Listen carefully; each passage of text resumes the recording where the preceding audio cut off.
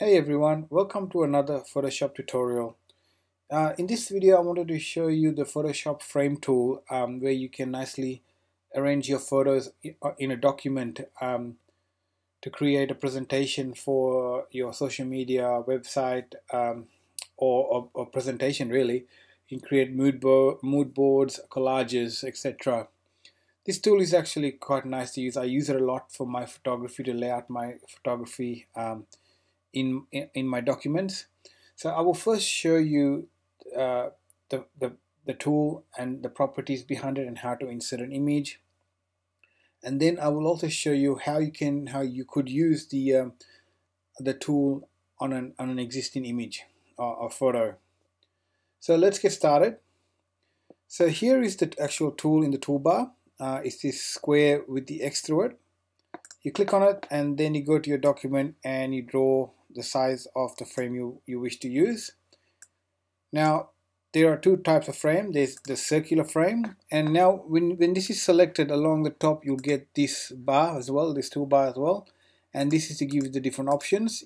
The one I put up here is the circular one, and then if I choose the square it'll now create a square one like that, and just move them here.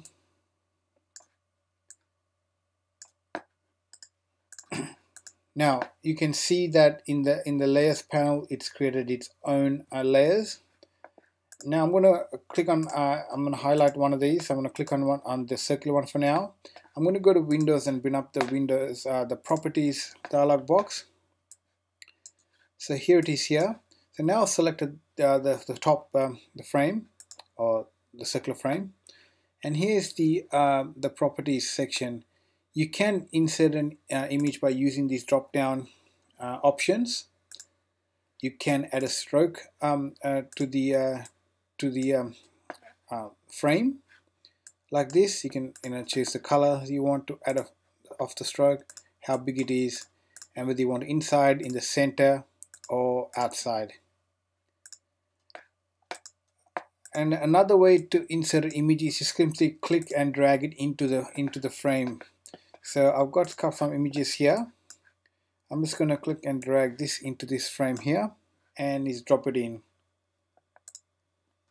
Now if I want to move the image within the frame, I just double click on the image, and then I can move the image, Control T to make it bigger, smaller, and place it in there. Now if I want to make the frame bigger, I just click on the frame, Command T, Control T, and expand the frame. Now it's the same again for this one as well. The properties box is here. You can insert an image using these four options. You can add a stroke to it. Let me just add outside, slightly bigger, maybe add a green one. And again I'm going to drag another image in there. Now as you can see the images are bigger than the frame, so what I'm going to do is I'm just going to pull out the frame by clicking on the frame, and that's it there, like that. That's it guys, as simple as that, using the frame tool.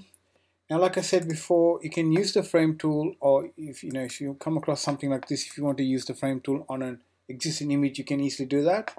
So I want to fill in these circles in the glasses, so I'm going to use the circular frame. I'm going to click on the frame tool there, and then go up the top and use circular, hold down the shift and drag out the frame over the first glass here, and just place it in the middle or inside the glasses. That's it. Now that's I just want to cover up the person in the glasses, the reflection of the person. I'm just going to go back here. I downloaded this image here, and I'm just going to put it in here, and there it is there. You can use the arrows to nudge it around a bit. Make sure that the frame is not covering up any of the image.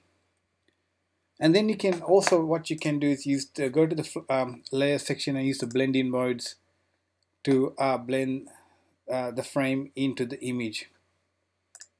And I just want to do this here a bit, move this out a bit. I'm going to Command T to make it slightly bigger, and then fit it in the glasses there,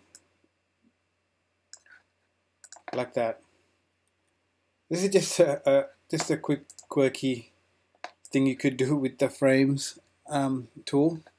I'm just going to right click and duplicate the frame and move the top one to the left there. Oops, sorry, the image has come out of the frame. I just click and drag it in there. Up. There we go. Select the frame like that.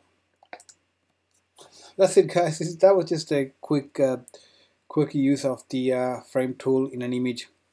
That's how it is, guys. I hope you got something out of it. It's a nice little tool I use to lay out my images for presentations, for clients, and for my social media. I hope you enjoyed that. If you liked the video, please give us a thumbs up, and if you'd like to see more videos coming from me, please subscribe to my channel. Hit that bell icon to be notified. And again, thanks for watching, guys.